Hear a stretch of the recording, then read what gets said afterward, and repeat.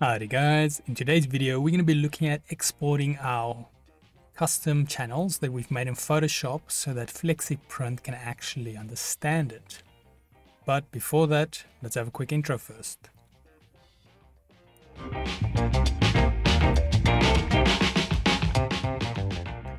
So today's video can be found on softwaretraining.co.za. We make short and easy to watch problem solving videos, and we also have daily updates.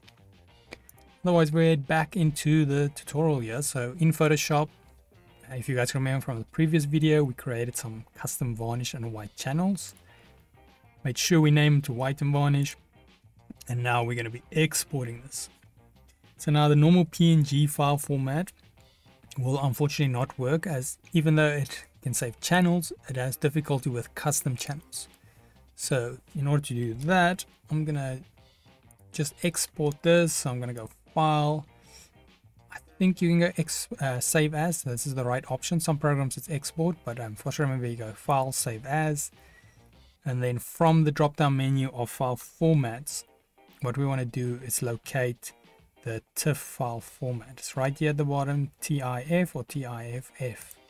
Select that, and then from the settings, I'm going to make sure Off for Channels is on. Layers, you don't need to, but I'm just going to leave everything as it is on default. Then I'm going to name this Grammy PNG W and V for White and Varnish. Click Save. It's going to ask us some options. I'm going to leave everything at default. Just say OK. Then this wants to tell us, because I included all the layers, it's going to be bigger than usual, but that's fine. Now if I go back to our folder, you will see we've got our actual PNG here. If I open it, it's okay, this previews it well, but the thumbnail, you can see it looks a bit strange, but it should be fine in the program itself. So we're going to just put that to the test. But now before I drag it in, I saw in the previous videos when we set up the printers, I put both that supported varnish. So I've gone and added another printer, one without varnish. To do that, simply go Setup, Add Setup, and then the printer we're looking for is the normal. I'll just zoom in here so you guys can see a bit better. It's the DTF printer XP without the UV. So that one won't have a varnish channel, because you might have a printer without varnish, so then the process will differ slightly, but the default settings is pretty much the same. The main thing is under, apologies, we go here to actual default job properties, under our actual what do you call it, printer options, so the ink types, where you normally have a white and a varnish, you'll only have a white, and then here it will be under solid. That is only change we'll be making will be that. But now back to the other printer, I'm just gonna go quickly drag and drop our new file into it.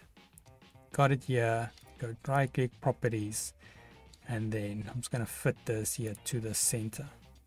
So we've got our actual one. We can see there's a block, which means the other one should be there.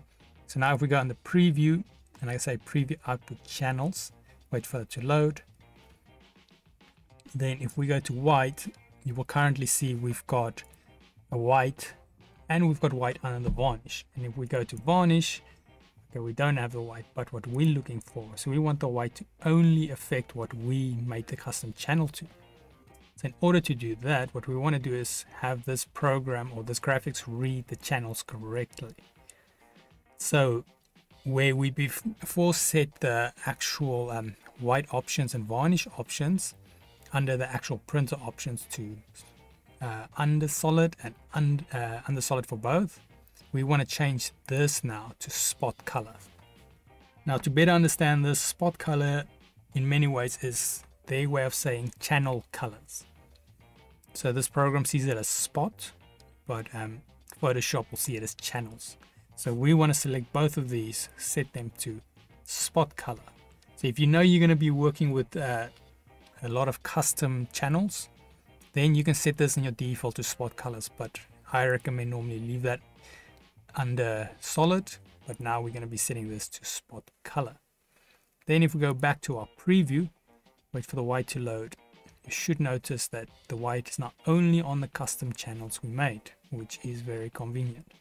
So that means you can exclude white from certain areas if you wanted to, or include white. So if I wanted to, I could maybe put like a white border around this URL or something on that line to simplify things.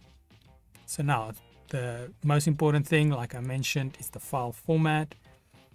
So what you want to do is you want to make sure that your actual, when you export it as a TIFF file so that it can import right. And then next things, you want to make sure you set it from under solid to spot color, and then everything should be correct.